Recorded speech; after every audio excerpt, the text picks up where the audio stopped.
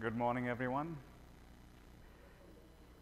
And thank you for being brave souls to listen to an HPC presentation Thursday morning in Vegas. But hopefully this will be interesting enough and worth your time. I'm Tosh Tambe. I'm with Amazon Web Services. I manage our strategic alliances in the design engineering space and HPC broadly. We also have Judd Kaiser here from Ansys, and he is the program manager for their cloud computing business. So between the two of us, hopefully today we will be able to share some interesting ways in which you can do HPC on AWS. We will look at we will look at it from the perspective of engineering simulation, or CAE. That'll be our window into HPC on AWS. But you'll hopefully see that things we talk about can be applied a little more broadly as well to HPC on AWS. So that's the goal of this session. We'll look at some of the challenges that exist with HPC on AWS, or HPC in general, but also with HPC in the cloud and on AWS, and how you can get around some of these challenges. And Judd will share more specifically on how Ansys solve some of these problems and how they enable their customers to do HPC and CAE on AWS with their solution. So the goal of this session, I would say it's kind of introductory to intermediate as such. So you don't need to have a deep knowledge of HPC at all. We'll start off with some very basic stuff, but hopefully we'll get to some tips and tricks if you are an HPC user or HPC user on AWS. So it'll be valuable, I think, if you're very new to HPC or if you've spent some time with HPC, hopefully. And we can, after the session, chat in more detail if there's a specific thing with what you're trying that we can help you guys with. Actually, a quick show of hands. How many here use HPC so high-performance computing in some degree? That's a decent number. Thank you. How many of you are from the design engineering or manufacturing space? All right, that's a good number. Okay. And how many of you have done any HPC work or deployed any HPC workloads on AWS? Okay, we have a few. That's actually more than I was expecting, so that's great. So what I'm going to do is actually start off we've got a bunch of folks here from the engineering design space, so this is something you guys know very well. But I just want to give a little bit of a background so that we're level set on what we're talking about here with CAE or engineering simulation, and specifically Ansys' solution later on. But the design and engineering process in a very high level form, at least, follows these stages as such, where you start out a product, if it's a brand new product, with conceptual design. So let's take a car, for example. You start with a conceptual design of the car. There's some iteration on that, but that gets into more of a formal engineering design process, which includes what's called computer-aided design, or CAD, which is engineering design to take this concept into more of a true model or a design with structural elements and all of that. Then this design, this data that's built in a CAD system, is taken through some simulation, engineering simulation, which is CAE, or computer-aided engineering. And this is where you essentially are simulating real-world phenomena in digital form to make sure that the product that you're designing can actually withstand the demands that are going to be put on it in the real world. So that's actually going to be a large part of what we talk about, or the workload that we talk about today is a engineering simulation or a CAE workload. And then there's tooling design that's also involved, which is commonly called CAM, or computer-aided machining. And that's basically taking that design and seeing how you can actually manufacture it. And there's some design that happens around it. And this, not necessarily in this tight loop, but it's an iterative process. And really the goal here for many companies is to try to have as many iterations in the digital form of the design before they take it into physical form. Because as soon as you take it to physical form, it gets expensive.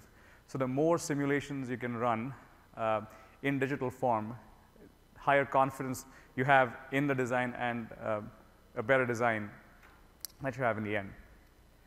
Then finally goes to production. So that's the very high-level process. And this engineering design or simulation, CAE, it takes various different forms. So here's an example with various simulations in digital form being done on car components and chassis. So the first one on the top left is called, it's FEA. It's basically stress strain. You put a load on it, how does it behave? For example, on a piston. The second one's thermal simulation, so heat dissipation and stuff inside an engine. The one top right is CFD, computational fluid dynamics. It's how fluid flows through systems, in this case, through ports and valves inside a car engine. Then on the bottom left, you've got crash simulation. On the right, you've got electromagnetic field simulation, which actually looks a little scary if that's what you sit in your car. But anyway, so there's all these different domains of physical phenomena that these workloads try to emulate or simulate in digital form. And very often it's a mix of multiple domains that actually gets you to optimum design, because there might be an interaction between thermal load and physical load that actually affects the system in real world. So that's quickly an overview of the problem space or the problem domain here for us for CAE workloads. And then for that, this is a very crude high-level architecture or anatomy of a CAE solution, but it's a very typical HPC solution in general. So even if you're not from the engineering space or do CAE, this HPC diagram will look very familiar to you. So typically on the client side, you've got a way to either set up your simulation or study analysis. There's some interactive work that you do. You have some cache data, and then you send that study off to run the simulation, which is a batch process, which you see on the server side, where there's a data repository, and from that, you pull data out and then basically run jobs. So you have a job manager as such, and then you've got jobs running on compute infrastructure, right? So it's a very basic architecture for CAE, but also applies to others. And also there's an identity and access piece there, because not everyone in the organization has access to this. So it's pretty fundamental. But although simple, it has implications in terms of how you can take the system from your on-premises deployment to the cloud. And you'll see some of that in what Judd will share with you in a few minutes. And another aspect to HPC workloads, which is also important because not all HPC workloads are the same. So I wanted to point out that there's primarily two axes on which you can bucketize HPC workloads. And one axis is that of, which is the y-axis here, is that of how tightly coupled these workloads are or they run. And what that really means is how much of inter-process communication happens when you send jobs out. Do these jobs run completely independent of each other, or there is some cross-process communication that's required to process the job completely? So you have some loosely coupled jobs. Typically like animation or rendering is a loosely coupled HPC job, and then tightly coupled. CAE is an example of a tightly coupled job. And the x-axis is data, the size of data involved, not the storage side, but actually the active work in progress data that's involved. And the CAE workloads tend to be on the light side, and by light I still mean gigabytes of data, usually, but not petabytes. Like seismic simulations, for example, are very large petabyte size data. So the architecture of an HPC system will change a little bit based on some of these aspects, and the kinds of infrastructure or instances that you use underneath will also change based on what kind of a workload it is. So what we're going to look at today is a CAE workload, which is essentially a relatively data light and a tightly coupled workload. So having said that, I want to also share what HPC means to the end customers, the end users of of HPC, and why it's important, one, for them to run as much of CAE as possible, but also why it's important for them and is becoming more and more important for them to have more flexibility in infrastructure and move to the cloud. So here's, I've taken an example here, Toyota's philosophy on design and engineering, but many other companies follow a similar philosophy. And what this diagram is trying to differentiate between is, on the left-hand side is a traditional, what's called a point-based approach to design. And what that essentially does is you start with an idea, or maybe a couple of ideas, and then you take them through that iterative process that I shared earlier to create your design. So CAD, CAE, CAM, et cetera. And you essentially refine that design as it goes. But the fundamental issue with that is you might have a highly refined bad idea. Because if you start with the wrong choice, you've got a highly refined idea, but it might not be the optimal design. So what is ideal is to actually have the ability to run as many ideas, as many concepts as possible through as many stages of the design process. And through gating factors, allow some ideas to basically die natural deaths and have the strongest, most robust ideas make it through to the end. And so you have the most optimal design options in the end. So to be able to do that, you can imagine you need as much elbow room as you can possibly have. You need to be able to run as many studies as you need to run within that possible design space. And that's where designers, engineers, folks in the manufacturing space who use CAE have started seeing the value of the cloud, because when they need to have large-scale simulations being run in parallel, it is incredibly expensive to own your own infrastructure to do that, especially because your design cycle requires this simulation not necessarily for 12 months of the year, but when you need it, it's a critical part of your design process. So that flexibility to scale very broadly is one of the key values that this industry is seeing in the cloud, and hence many of our partners in this space are taking their solutions to the cloud. But it's not always easy, and that's where Judd will share how Ansys, with this demand from their users, was able to re-engineer their solution to run efficiently on AWS, and some of the challenges therein and how they got around that. So let me actually have Judd take it from here. Thanks, Judd. Thanks, Todd. OK, so for those of you who aren't familiar with Ansys, we're a very traditional engineering software company that serves the engineering community's demands for simulation. We started roughly 40 years ago, focused initially on finite element analysis, structural mechanics.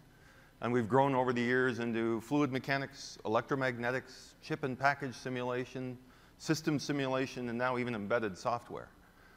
So the chances are, if you have a product you use, the car you own, the plane you flew here in, the cell phone you'll be playing with if I bore you, Ansys products certainly could have been and very probably were used in the design of those products in the very early stages. If you go back even 10 years, engineering simulation was the purview of specialists. You had a PhD in a particular field, and you would likely focus on a single physics. You would be a fluids expert or a mechanical expert or an electromagnetics expert. But we've seen certain trends over the course of recent years. And one has been a trend to understand products in the digital space, as Tosh said, in real-world operating conditions, taking into effect the accounts of multiple physics. And not just components in isolation, but now entire assemblies of complex products or even systems that interact with software, electronics, and 3D physics.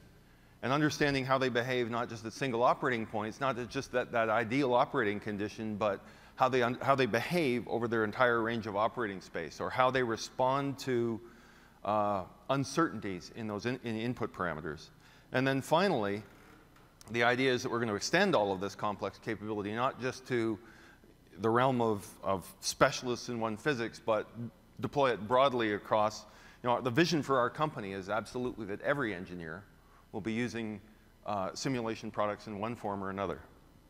Now, Ansys has grown over the last 40 years, both organically and by acquisition, making strategic acquisitions of other physics simulation products. I'm actually a product of that. In my 21-year career, I've worked for 2 companies, and Ansys bought both of them. So I've stopped trying to leave.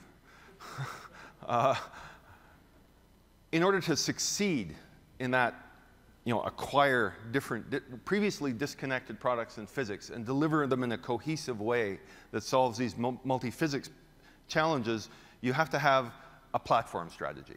And traditionally, we run on the engineering desktop. We have a big space heater that sits under our desk, an engineering workstation, and these products are integrated at the workstation desktop level in Ansys Workbench. It's a software platform that's enabled us to integrate these third-party tools and string them together in a way that allows automation. So even though I'm using multiple tools and involving multiple physics, once I've worked through a problem once, I can parameterize it and investigate multiple design alternatives. So that's at the desktop level. Now, obviously, over time, we've grown beyond the desktop. On-premise infrastructure today, the normal course of engineering for our large customers is they still use that desktop workstation for some of their local use, but then they're spinning off their heavy compute jobs to an in-house HPC data center. And they have a queuing system that sits in front of that data center whose job is to keep all those cores in the data center busy all the time, which means the engineers are waiting in line. And as you grow from individual engineers working on their own problems on their own desktop to managing simulation across the enterprise and accessing centralized resources, you start to need tools to do the HPC orchestration, a centralized way for the engineers to manage their data so the organizations maintain ownership, control of that data, and they can leverage it for reuse, protect and reuse that intellectual property. And we have an on-premise solution for that called Ansys EKM. Now, as you can imagine, multiple physics, multiple design variants, our problem sizes are routinely quite large. Our customers commonly simulate with thousands of cores for individual jobs. So obviously, our customers are quite resource hungry. And that obviously provides a logical push to the cloud. Our customers are coming to us and say, how can we take advantage of this new resource, this new cloud computing? And when they come to me and say, hey, I want to do Ansys on the cloud, they might be targeting one of several use cases. One, and this is more internal focused, this is us that wants to do this. We would like to make it easy for our customers to immediately be able to try and use software. Click a button in the browser, and all of a sudden you're using one of our products in the browser. That's something we're doing now with a partner company called Frame, just as kind of a side thing. But really, and the other thing, people come to us at the entry level of the market, and they say, hey, I really can't afford to buy a big workstation and buy a license of Ansys all the time. I'd like to pay by the drink, buy by the hour, and have a software as a service model. I'm not really here to talk about that today. That's something we're working on behind the scenes. But from an HPC perspective, it's that hunger for cores that really is the primary driver to cloud. And the first thing they come to me and ask and say, hey, I want to do burst to the cloud. For those times when my data center isn't big enough, my job's too big, or it's too backlogged, my wait lines are too long, I want to burst to the cloud. Well, the problem with burst to the cloud is you end up with a data transfer problem. Right? OK, I'm going to send up an input file. That's not too big. That's typically on the order of megabytes to gigabytes, small numbers of gigabytes. But then I'm going to run these simulations, which are potentially huge. And certainly tens of gigabytes are common. Hundreds of gigabytes are not uncommon. And even terabyte-sized simulation files happen. And if I'm going to transfer that back for analysis, I've got a real bottleneck. An extension of that is cloud for short-term projects. I got a group who wants to use the cloud for a few months because we don't have resources. That's a little bit better than the burst to the cloud in terms of you keep your data there for a while, but then you have to archive it when you're done. What we really targeted initially, and what I'm really here to talk to you about today, is this enterprise cloud for end-to-end engineering simulation. I want some of our customers want to get out of the business of building data centers. I just like to do all of the simulation in the cloud, end-to-end engineering simulation in the cloud. And it avoids that data transfer problem. It gives me access to virtually infinite resources. And I don't really know what Infor does, to be honest with you. I've tried to figure it out a couple of times.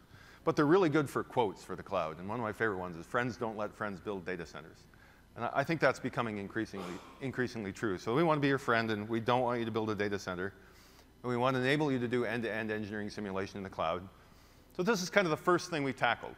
And we're new to this cloud space. We're in a 200 session because we still don't know that much. But we're working on it. And what we've delivered over the course of the last year, working pretty intensively in partnership with Amazon and a couple of key technology partners, is we've delivered this Ansys Enterprise Cloud platform. And again, the idea is do everything in the cloud. So it's a complete engineered system that we deploy in the customer's AWS account. So it's not a multi-tenant solution that we host. We deploy this in your account. But it's all pre-engineered. It comes with a working auto-scaling HPC cluster. That's kind of the center of the system. That's what people want, to allow them to scale up HPC jobs on demand, grab the resources they need when they need them, and then shut them down. In order to facilitate that, we have systems for managing both your archive and your work-in-progress data. And we're using a high-speed parallel file system that's been carefully optimized to communicate with all of the instances it needs to, for both for HPC and for interactive use. If I'm going to do everything in the cloud, and I'm not going to bring the data back to solve that data transfer problem, I need to be able to work with it completely, interactively, just like I would on my desktop. Mesh generation, pre-processing, post-processing, spin the 3D model. And to do that, I need access to a GPU to get good graphics performance. And then I'm just going to stream the pixels back to my desktop.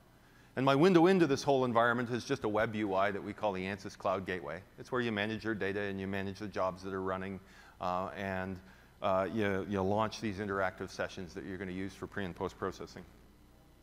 And actually, I want to go back for a second. Infor is a fountain of wonderful quotes, and they gave another one in that partner workshop, and that was and it applies well in Vegas. And that's what happens in the cloud stays in the cloud, and that applies very well here. That's the idea: is do the whole thing in the cloud.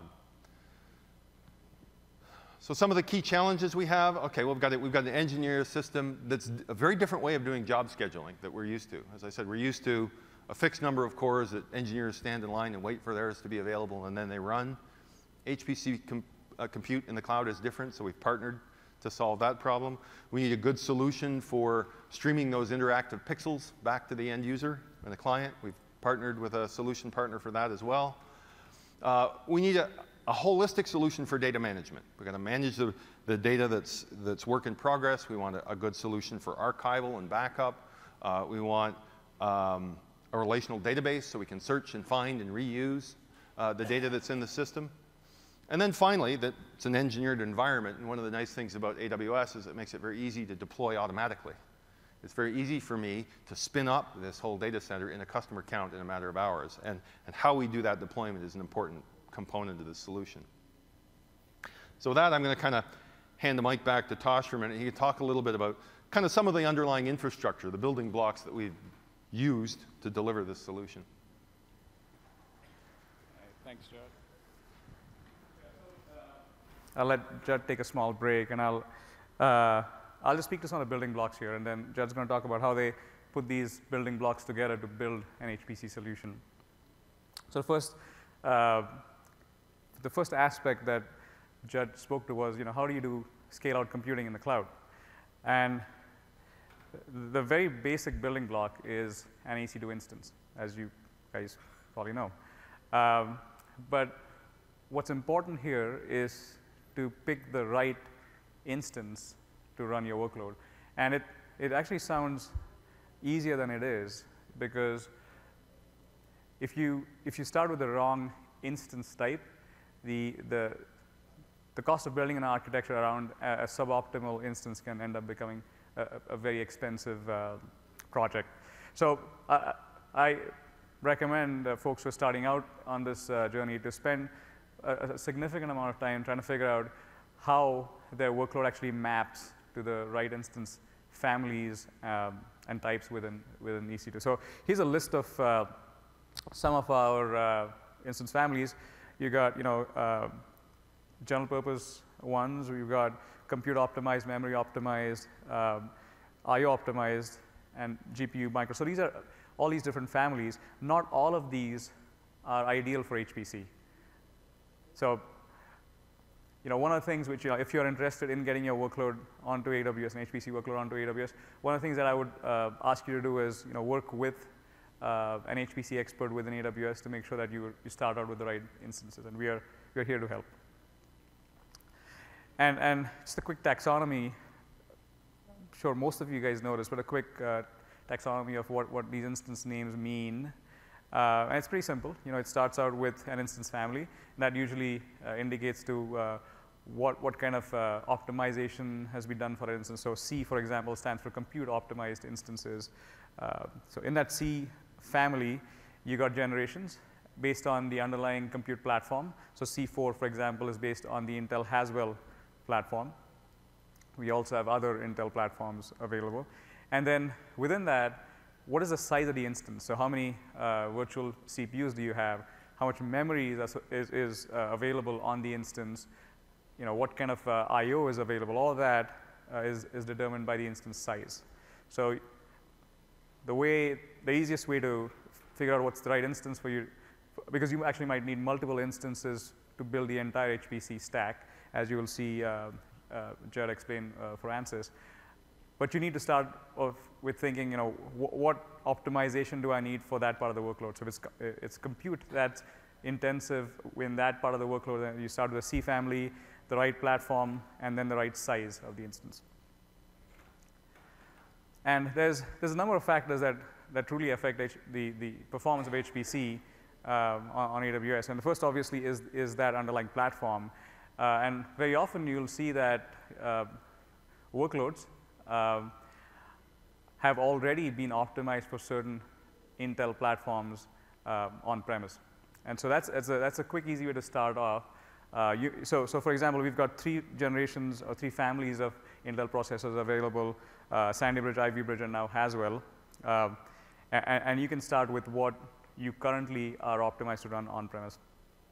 One interesting thing about the C4 processor is Intel actually designed a special SKU specifically for AWS because the way we run this instance, the scale at which we run, requires some interesting changes in design that are not available on premise. So it's a special Haswell instance that's C4, but it comes with up to 36 virtual CPUs and up to 60 gigabytes of RAM. And it's optimized for IOPS, or is available for optimized IOPS. It also comes with AVX2 vector programming interface. So that's an example of a very popular instance for doing HPC, or compute-intensive part of HPC. And then the other building block is the networking that's used with those instances. So one of the things you might know, but I want to emphasize, is that AWS actually has its own proprietary 10 gig networking technology. And the reason for that is at the scale at which we operate, we need proprietary networking to actually make it work. And within that, what we have is this concept of a placement group, which once you create your instances and place them within a placement group, they are physically located so that the number of hops is essentially reduced. So when you're doing HPC, it's critically important that you use the placement groups functionality within AWS networking. The other aspect is enhanced networking, which is available on certain kinds of instances. And absolutely for HPC, you need to make sure that the instance that you choose has enhanced networking available on it, and that you choose enhanced networking when you deploy that instance. So those are the 2 main building blocks. And now Jared is going to share how they actually put these building blocks together, how they made choices on instances, and maybe some thoughts on networking as well.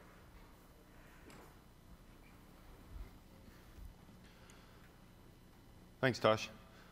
So like I said, the kind of the central component of interest for the whole solution is really this auto-scaling HPC. I mean, that's really fundamentally why people came to the cloud. They want to be able to scale out and use very large numbers of cores for very large numbers of jobs on demand. And as I said, we're fairly new to all this. And so we chose to partner with a company called Cycle Computing. Now, Cycle specializes in doing just this. They specialize in HPC on AWS. And in truth, they probably specialize more in massively or embarrassingly parallel runs, jobs that don't interconnect, don't talk to each other too much. And the challenge we have is that our jobs are almost all MPI workloads. So when we run on large numbers of cores, there's a lot of inter-process communication that's happening on that network back end. So network performance is critical to us. So that as Tosh said, that means we have to be very careful to make sure we're using the right instance types that do enable the enhanced networking capability. You have to put them in placement groups so you get the minimal inter-process communication latency and you need to use the right size instances because actually the network bandwidth that you actually achieve is throttled a bit depending on your instance size. So engineering the system requires care, and thankfully, Cycle has a lot of expertise and brought that care to the table for us. And they're what provides the ability for us to scale on demand. And I keep using the word the HPC cluster as a singular, but in fact, it's HPC clusters. You know, we run many different types of core solvers under the hood. Like I said, we have structural mechanics and fluid mechanics and electromagnetics, and each of those solvers actually has different performance characteristics and different requirements. And one of the beautiful things about the cloud is that we can actually configure multiple compute queues that are optimized for the particular solver. So we use a compute-optimized instance for the fluid mechanics solver because it's the CPU performance and inter-process communication that dominates. For the mechanical solver, we use actually the high memory instance types, the R family 8x larges, to get 244 gigabytes per node. Each node has 16 real cores because the mechanical solver wants more gigabytes per core. Right? So the ability to optimize per solver and have multiple queues and spin up the right resources is actually a real advantage because the alternative tends to be in-house data centers, which are typically configured for one workload.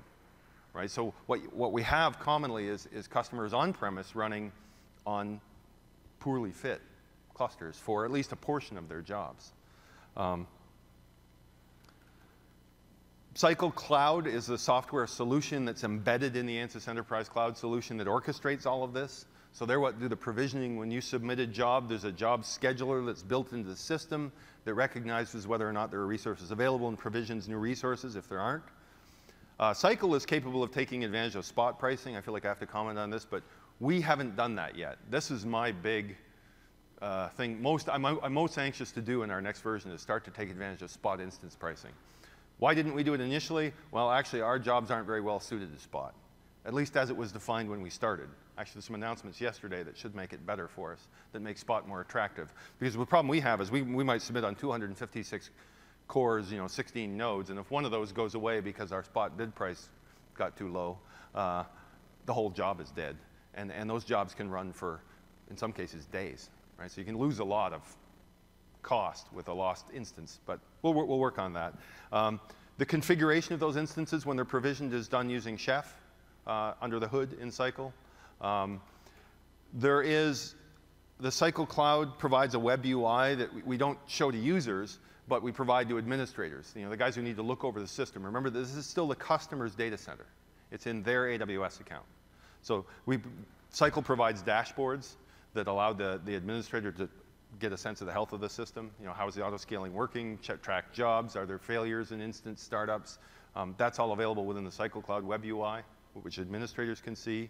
Error handling, and then tear down. When the job is done and the instance is no longer used, take it out of the queue, and provide some usage tracking mechanism. So Cycle provides all of that kind of under the hood as part of the system for us. Now, kind of the elephant in the room for anybody who's an HPC guru and running true high-performance workloads with Ansys software is often 10 gig networking. They'll say, I can't do real HPC on AWS because you're limited to 10 gig networking. I need thousands of cores. I must have an InfiniBand network backend, or I run tens of thousands of cores and I need a cray. And that's actually still true. I won't lie. That 10 gig is a limiting performance factor, but let's put it into perspective. Limit you to what? Tests show with our CFD solvers scale very effectively up to 256 cores, and on larger problems, even up to 512 cores. So that means you're using sort of 16 to 32 nodes, each of which has 16 real cores and 60 gig or 244 gig of RAM. These are still huge problems. They represent the overwhelming majority of the kinds of solutions our customers are actually running on a regular basis. Even our biggest customers, like take GE, they have a cray. They do run jobs that are 5,000 cores. They're still interested in AWS because it can take those daily workloads that do fit in 256 cores and run them on AWS. So The point is you can solve real problems. It does serve well the vast majority of our customer base. And the real beauty is as many of them as you want. Right? So our customers are increasingly interested in not just single operating points, but doing design optimizations and parametric runs, where you're running thousands of variations of the same problem, and you can run as many of them as you want simultaneously. And that allows scale out to really large scale. Interactive graphics is the other kind of key technology underpinning that we're dealing with here. Like I said, what happens in the cloud stays in the cloud. And in order to achieve that, you've got to be able to work with it interactively. Engineers must be able to click, spin, and see what they're working with. And interactive graphics is a necessary component of that. And again, probably one of the reasons why, I mean, there's many reasons why we chose Amazon, but one of the key ones was actually the availability of GPU instance types, GPU-enabled instance types in multiple regions worldwide, because we're a worldwide company. So the availability of NVIDIA GPUs we use the G2 instance family, the G2 instance type in EC2 was a critical component of us. We actually do use GPUs for both graphics and compute. This slide kind of emphasizes the performance gains you can get by GPU acceleration of compute. We do that. To date, we haven't done it in the cloud. Our focused use of GPUs in the cloud has really been to provide graphics capability. Actually, the economies of using GPUs in the cloud don't really add up. They're accelerators. We can just throw more cores at it at lower cost anyway. So the availability of the G2 instance type was a critical enabler, but there was one big flaw in the system for us, and that was the G2s come with 15 gigs of RAM, which is actually not sufficient for our heavy-duty pre- and post-processing needs. What our engineers commonly work with interactively are engineering workstations that have, potentially hundreds of gigs of RAM. And so what we've been able to do is combine two instance types. We've partnered with a partner company called Nice Software. They have a product called DCV that Ansys has worked with for many years, desktop cloud visualization. It's a desktop client and a server side that allows you to stream the pixels from the server to the lightweight client that's running on the desktop. It's been well certified. But the real key enabler for us from a cloud basis is they have a capability they call remote rendering. So what that comes down to is, you're faced with this choice. Well, I'd like to have a machine with large memory, or I'd like to have a machine with GPU. We really need both. And Nice actually enables that. So what we do is we run the interactive component of the software is actually running on the top right on an R3, a memory-optimized instance family. So that means I can deliver a desktop workstation with up to 244 gig of RAM. And the 2D rendering is done on that desktop. So the buttons in your UI are streamed from there. But DCV captures the OpenGL calls for the 3D graphics, offloads those to a separate G2 instance, and the rendering is done there. And the DCV stream for the 3D graphics comes back to the user that way. And they actually take advantage of economies of scale. You can have multiple application servers using a single rendering server. So you get maybe 4 users using the same rendering server for interactive sessions before you start to see some performance degradation. And then we stream the pixels all back to the desktop. This diagram shows using a proxy server. That's an optional component of the system.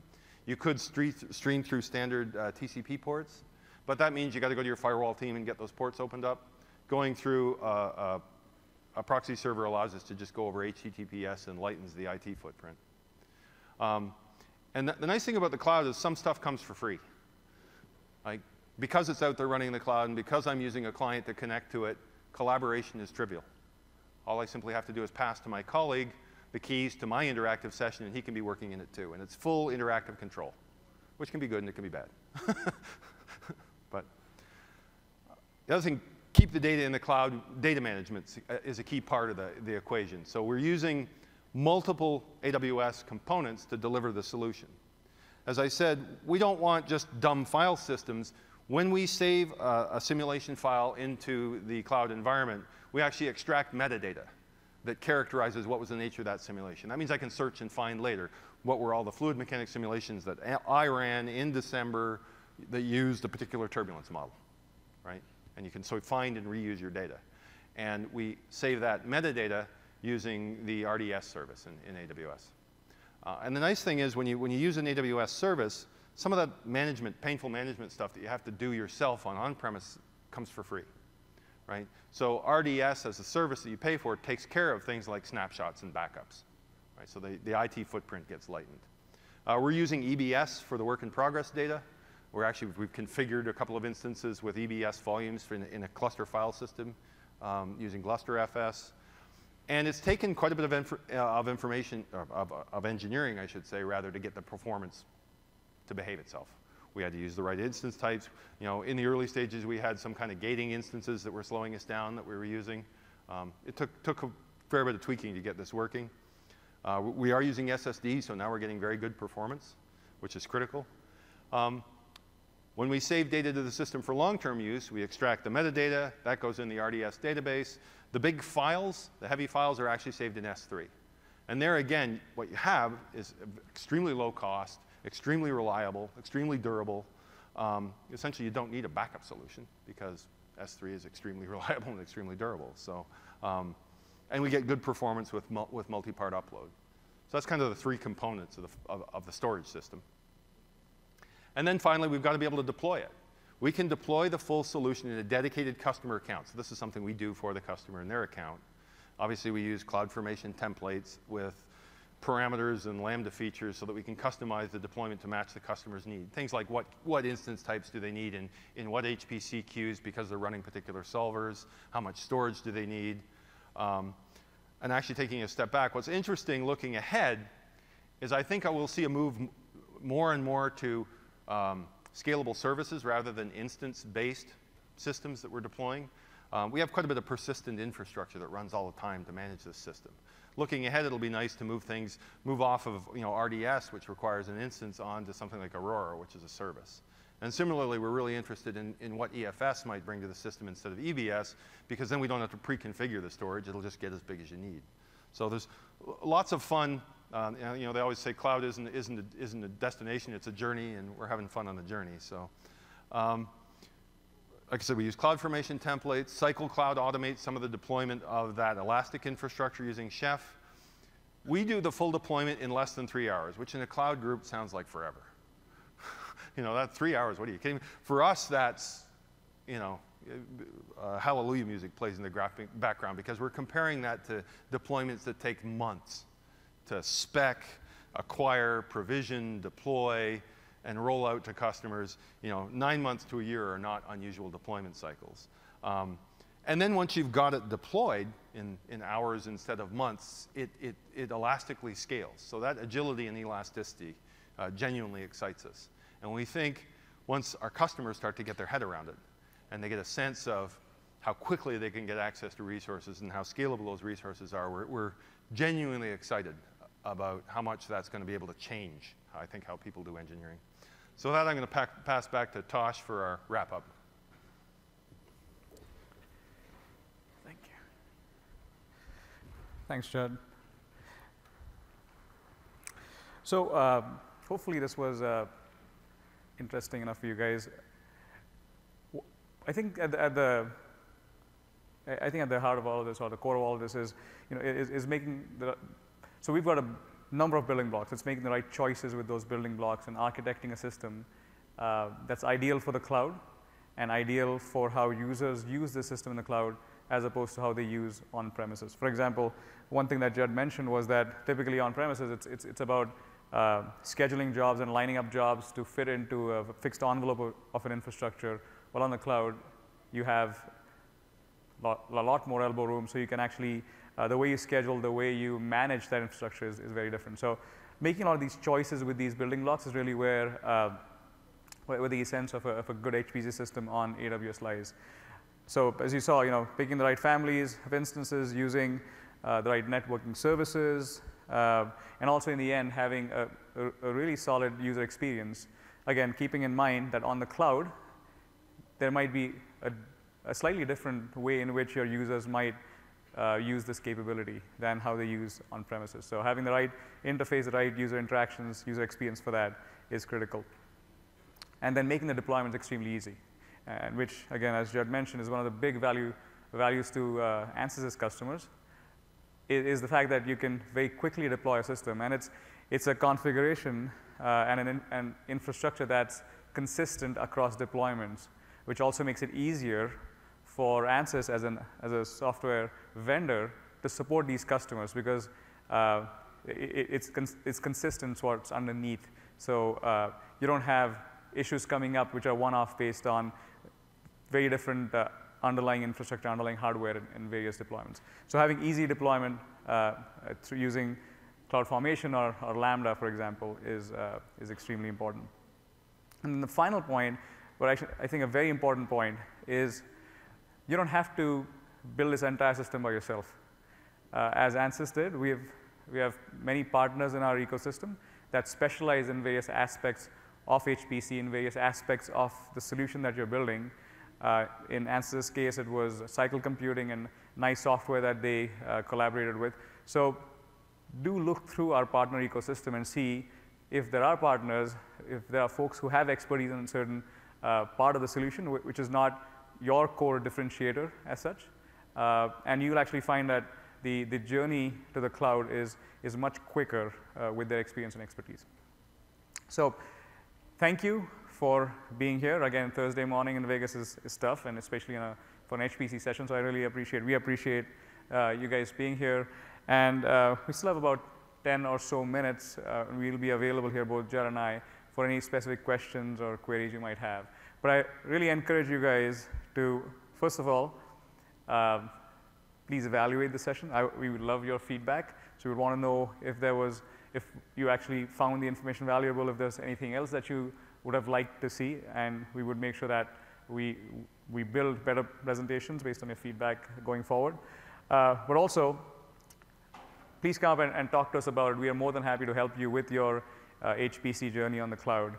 Here's my email ID, but there's a number of folks in AWS who are experts in the space who will be more than happy to help you out. So thank you again, and hopefully you have a great rest of your reInvent. Thanks.